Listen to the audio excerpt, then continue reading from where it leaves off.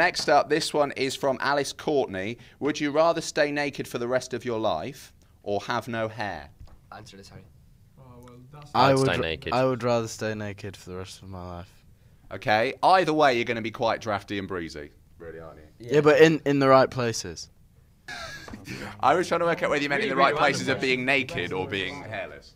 Like, joking aside about wanting to be naked all the time, clothes kind of gives you a bit of edge, do you know what I mean? So, but then so does hair. So you shave your hair off. And then also, if you're walking around naked all the time, there's no surprise for anyone, is there? Do you know what I mean? So, I'd go with no hair, actually. What were you saying about element of surprise? There's no element of surprise? Yeah, because, you know, like if you walk around with no clothes on, then everyone's like, well, there it is. Whereas, if you had your clothes on, nobody knows. There's that element of surprise. Wow.